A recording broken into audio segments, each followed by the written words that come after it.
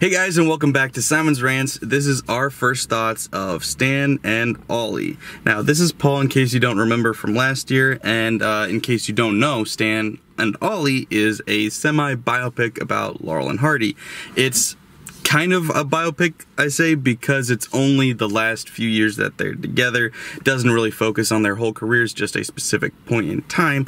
So I was a huge fan of Laurel and Hardy growing up, but Paul actually has never seen any Laurel and Hardy stuff before, so why don't you give a little opinion on what you saw today? Well, I liked it. I didn't really know much about them, like you said. I didn't grow up with them, so I think from the trailer that I saw a couple months ago, I knew that this was gonna be like a little later in their careers. I didn't know that it was like after their movie career was over. I thought it was gonna be like the waning years in the movie business. So but I still really enjoyed it. I didn't know, like I said, I didn't know anything about their history, or especially this part of their professional careers, but I really enjoyed it. And they seemed like they looked the part too. Were able to do the part as well, really well. Yeah, I was actually surprised that it told as much of the story as it did. I kind of had the feeling that it was going to show even less than that, so I was glad that it did give, I'm not going to give anything away until spoilers, but it did give, especially through flashbacks, a bit more of their original fight. I thought, looking at the trailer, that it was just going to be post-breakup type situation, and it did have some more than just that. And I do agree, they looked the part. They had really good impressions. For me, I felt like it never really got past good impressions. Like, they were great impressions, but to me it always seemed like it was people doing impressions. It never felt like they were the actual characters, if that makes sense. I was surprised. It was almost like a bromance buddy type movie, which I was not expecting at all, and I loved it for that. It was really good for that. Like I said, I didn't know anything about their marriages either, or what their professional life was like after movies, so this was kind of cool to know that they did like stage acts again. Right. I figured that they probably started out that way before they got into movies, vaudeville and stuff. Yeah, but like I said, I didn't know that they toured England on stage again.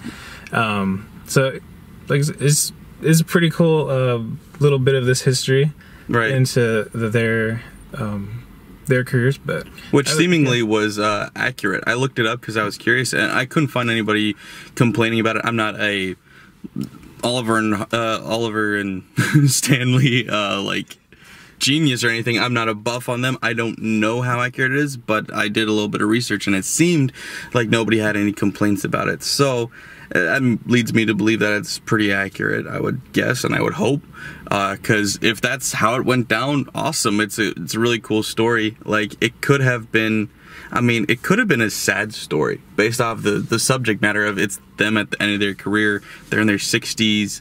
They're having health failure and all these different things. It could have been a really sad movie, but it was really uplifting. Like just the way it all came together at the end. You're like happy, like you're cheering them on, and you want them to succeed. Like, you almost want to cheer in the movie theater, and then you're like, oh, they're not actually here. I shouldn't cheer for them.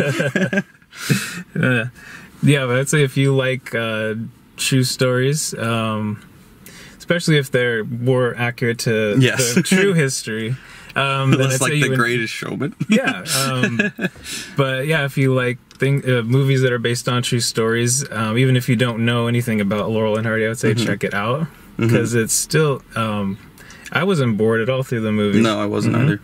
Yeah, it's not like a typical Hollywood movie that's going to be released in the summer or anything like that. But I would say it's a very entertaining movie. Very not slow. It's a good time. Yeah, it's a good time. Fun. Yeah, and you do care about all the characters. Well, the ones you're supposed to. You do care for them. You do feel for them, and you want to see how it goes. You want to see good things happen to them. You want to see it all work out. And I just really enjoyed the performances. I mean, I've got one small critique. I felt like, and I don't know. Once again, I don't know what they acted like when they were off the stage or whatever, but I felt like a couple times they were acting too much like their characters. Like, small spoiler, you've got a scene where they're carrying a suitcase up a staircase, and then they let go and it slides down because he checked his watch, and so he lets go of the suitcase, and then they're like, oh, well, that's gone forever. And it's like, I feel like they weren't like that in real life. I don't know, correct me if I'm wrong, but like, that was a bit. That was what their characters would do. I don't feel like they had been doing that in real life. But that was early on in the movie, and I felt like it died off by the middle of the movie, and they weren't doing that anymore. So that was good, but definitely early on, I was like, that's the character, that's not them. Mm-hmm. And then later on, when a character's talking to them about a piano sketch, and he's describing that exact same scene. I was like, oh, so is this where they got the suitcase bit earlier? So. They check into a hotel, and they're like doing a bit as they're checking into the hotel, like they're messing with the bell, and it's like, I feel like that wouldn't happen, but I guess this was like their first time being together in a while, so maybe they're like just playing around, messing around with each other. I don't know, I didn't feel like they did that every time they would book into a hotel. It's like, here, let's put on a bit. I feel like they'd be like, hey, can we get to our room now, please? I don't know. I thought it was a good, solid movie. I wouldn't classify it as great or anything. I definitely want to own it and watch it again, but I don't know it's going to be winning any awards or anything, but I definitely recommend to go see it, especially if you're a fan of them. Even if you're not, though, apparently you can enjoy it anyway.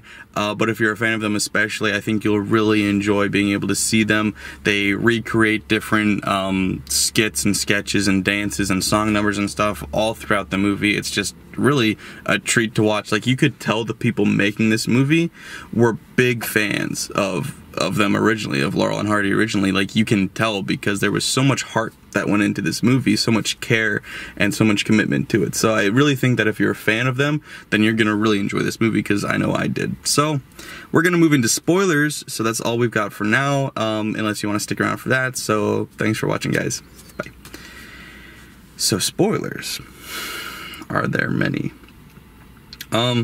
I guess a big thing is, like I was saying though, I really enjoyed the ending where, like, I don't know how accurate it is that, like, he had the heart attack and then he came back to finish the trip, but that was just fun. Like, I really enjoyed that. Like, I was worried for his health. I'm like, why are you doing this? Just retire. Yeah. But then, like, he gets up and he's like, I'm gonna do the dance, and you're like, and then he's doing it and you're like, good, but please sit down. Yeah. Like, he's sweating and he looks like he's about to die, and you're like, ah, and then he's done, you're like, yay. Yeah, so that's one good thing that the movie did, is it made you care about them. Oh yeah. Yeah, you care about them because, like you said, you're kind of on the edge of your seat for the last couple of performances, right, because you know how fragile his health is.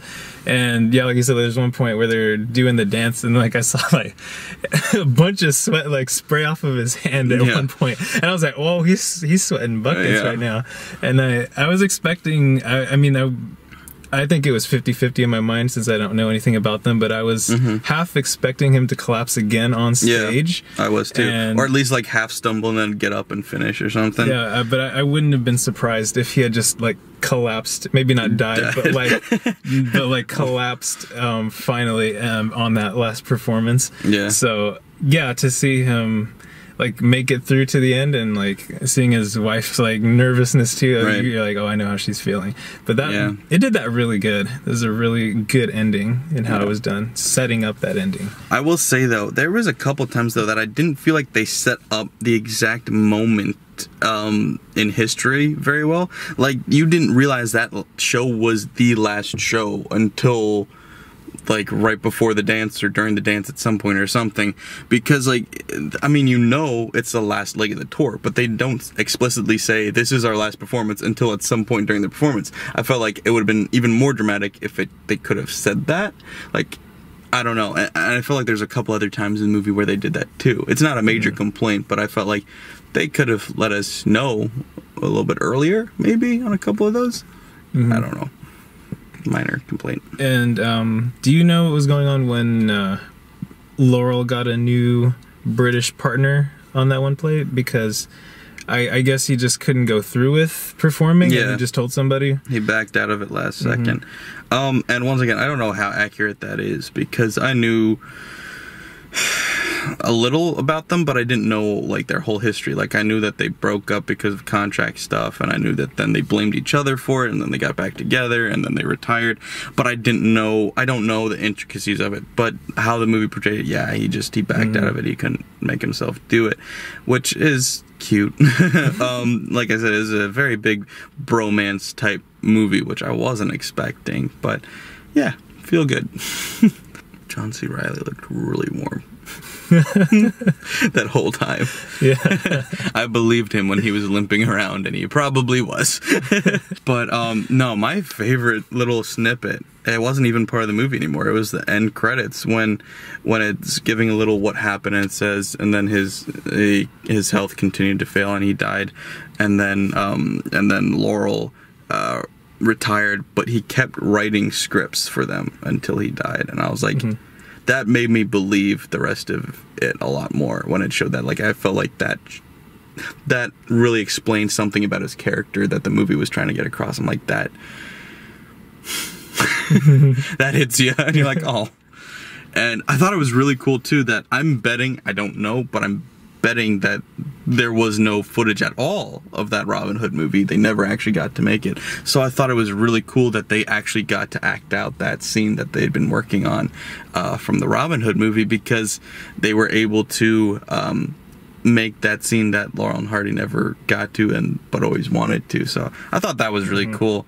It'd be interesting to see if they made, I almost feel like they could have and should have made just a Laurel and Hardy movie, like, for them or something. Because, like I said, it felt like they were trying to act them out in their characters at times when they shouldn't have been. So it felt like they wanted to be the characters more than they did, more than they were supposed to be. So, I don't know. I would be interested if they did a movie like that, where they just took one of the scripts that never got made and made it, or something like that.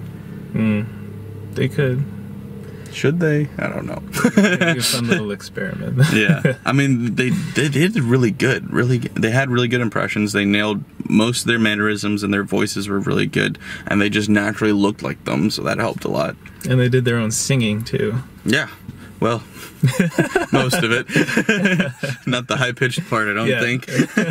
And I actually did end up enjoying the wives in this. Like, in the trailer, I didn't like the wives at all. Like, I thought they were annoying. But they ended up being really funny in this. The only annoying character was the producer. He was so annoying. Every time he smiled, I wanted to punch him in the face. Like, I really did. Yeah. Oliver Hardy? Yeah, his wife. Because, like, she's got that really high-pitched voice that can be, like, really annoying, but she didn't end up being annoying overall. She wasn't annoying at all. Yeah. You really liked her. You really ended up liking her. And then the Russian one was annoying, but she ended up being funny enough that you were okay with it. And then even by the end of it, you kind of saw that she had a good side too. So, it portrayed everyone nicely. I hope it's accurate. I don't want another Bohemian Rhapsody where I think it's accurate and then I leave the theater and check, and then I'm like, oh, good. There was zero accuracy in that movie. I really like their relationship. That's all I can say about the movie, and I'll keep saying it over and over again. The chemistry, the bromance, it was awesome. I could have watched them. I could keep watching them if they made more movies. I don't know that they would. I don't think they would. But if they wanted to, they could make a bunch more of these, like just recreating different scripts or whatever, and I would watch them. They really did justice to it, and you could tell that from the director, writers, and actors, they all were passionate about this project, and it was evident. So, yeah, I liked it, and I think we're gonna leave it at that. So, thanks for watching, guys. Don't forget to like, share, and subscribe, and bye. You can say bye. Bye.